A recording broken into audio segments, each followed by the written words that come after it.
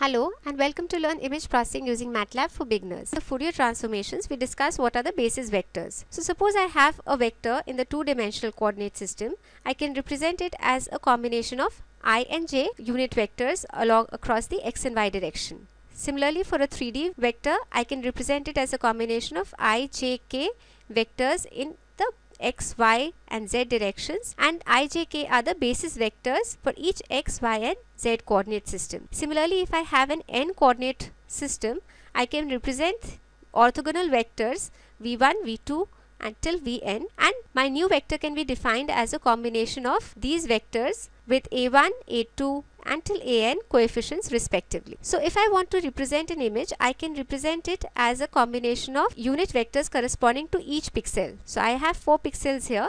I will have unit vectors for each and every pixel, which are these, and I can represent any image in terms of these unit vectors with the coefficients defined. Now, with an extension to this, we have an Hadamard basis.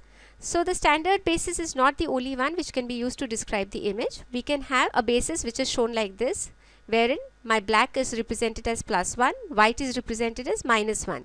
So I know this will be represented as a combination of all ones because there are 4 ones here. -1, 1, -1, 1. This would be -1, -1, 1, 1, and this would be 1, -1, -1, 1. So I try to represent the same 2161 vector. So I try to represent the same image 2161 as a combination of these Hadamard vectors, and I can find out the values of these coefficients, and then I can say that this is my representation 5, -3, +2, -2. These are the coefficients of my Hadamard space, and I then can represent this image in the Hadamard space like this, and I can say that this image has undergone a Hadamard transformation. Similarly, I can extend this to an 8×8 value, wherein I have matrices of 8×8, and I will have these basis vectors as 8×8 values. This would be all ones across the 8×8, and similarly, like we saw, we can have these vectors.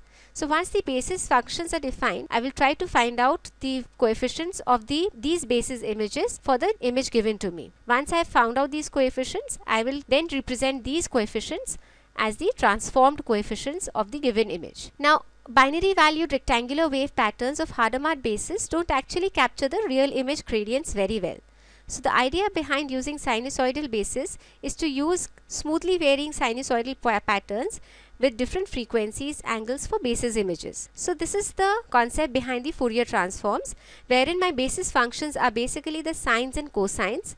So I have a sine wave which is like this, I have cosine waves, and the transformation coefficients determine the amplitude. So to rewrite any signal by breaking into sines and cosines wave of different frequencies, we represent the images in the frequency domain. So my Fourier basis is the family of complex sinusoidal functions with increasing frequencies. So you can see this is the typical formula that we have seen always for Fourier transformations.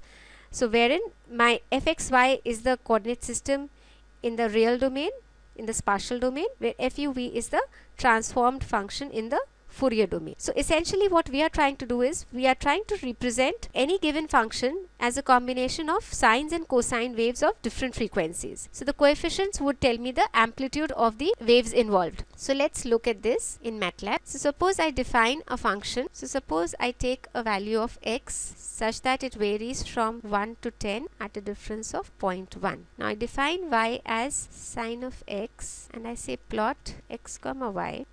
I have a pattern like this. So we know that a square wave is represented like this, wherein fx is equal to sine of x plus 1/3 sine of 3x plus 1/5 sine of 5x, and so on. So we try to implement this and see the results in MATLAB. So since we are operating on vectors, we can just simply say 1/3 sine of 3x, 1/5 sine of 5x.